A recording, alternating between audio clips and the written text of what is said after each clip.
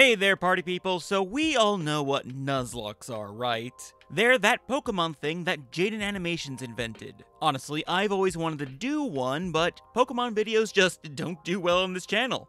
But you know what does do well on this channel? Fate videos. So I had the brilliant idea of combining gacha with nuzlocking, because what is life without the ever-looming threat of absolute despair? But I didn't want to dive headlong into it, as this can be a bit tricky. It's not a one-to-one translation from Pokemon to Fate Grand Order after all, so this video goes over me testing the waters and figuring out ways to do this and the conclusions that I've reached. I did of course start with some rules in mind. First, if a servant dies, then I have to burn them no matter what.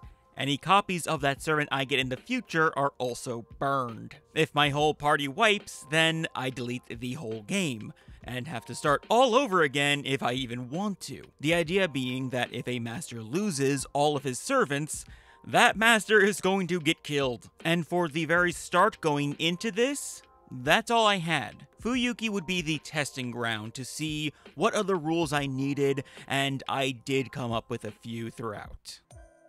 Now, to begin the story, I skipped the story. It would make this project take way longer to do if I didn't. But if you want me to make story commentary in future videos, then let me know and I'll make it work somehow. But for Fuyuki specifically, I'm pretty sure that I've talked about the movie First Order on the channel, so that's like basically the same thing.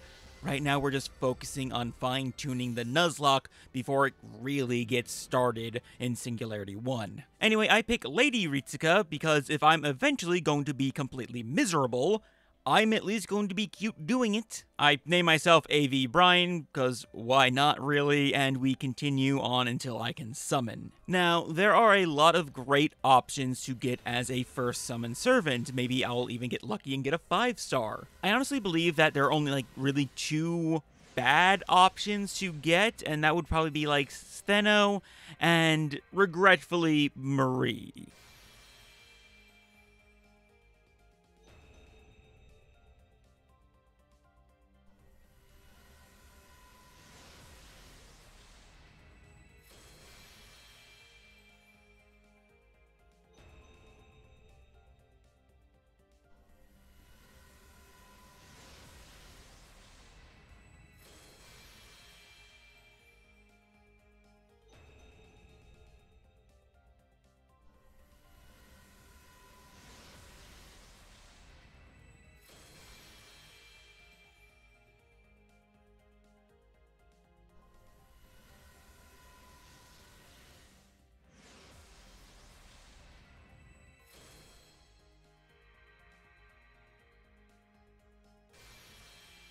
Oh, well, at least I love you dearly, so we got that going for us. Admittedly, it doesn't really matter for Fuyuki who I get, and by the time I get to where things are getting more difficult, I'll likely have more servants anyway. So, for the time being, I'll be chilling with my homie and the admittedly pretty good CEs that I got. So from there, it's really just slamming through the tutorials and the Fuyuki missions. And during this slamming is where I start fine-tuning things. First, friends are OP as hell, even just following. So after a bit, I decided that one rule would be that friends and following is not allowed, and I would have to use the most level-appropriate support that I would be able to get, or I could only choose the story NPCs when they are available. That should make it more balanced and give some more challenge. Though, on the topic of levels, as I am solely in control of leveling up my servants,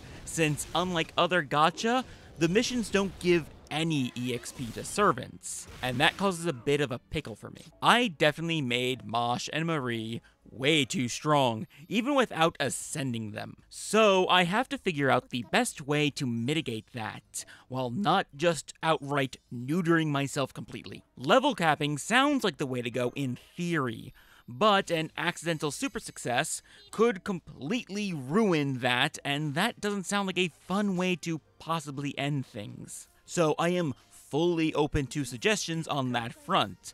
I want to be able to make these videos as interesting as possible for my viewers. So if you have an idea, just put it in the comments. And while you're doing that, I suppose you can like this video and subscribe to the channel, just to make sure that I know you are definitely interested in this project. Also, to address this at the top, I'm not sure about streaming this. I'll play with the idea, but it just has never felt quite right to me, and every time I have streamed has just been extremely depressing. But anyway, back to the thing. Fuyuki goes off without incident, no surprises there. Though I do worry about the difficulty of the early game. I know later on I can and have wiped with a fully powered team, so I have no doubts that this will get difficult and interesting to watch. I just want to have it be that way from the start. So still gotta really work that out before making the next video, so comments are very important right now. But before wrapping up, I did also come up with a few other ideas in the meantime for rules. A, I have to use tickets and 10 shots immediately when I have them. This is mostly to prevent me using clairvoyance and save up for game-breaking servants. I just get what I get. So I did end up getting 30 Saint Quartz while going through Fuyuki, so I did a 10 shot and got Ibaraki and Barghest. 2 great servants and 2 servants I really love. So, really good start for this Nuzlocke. Now let's just wrap up this video with some summon tickets.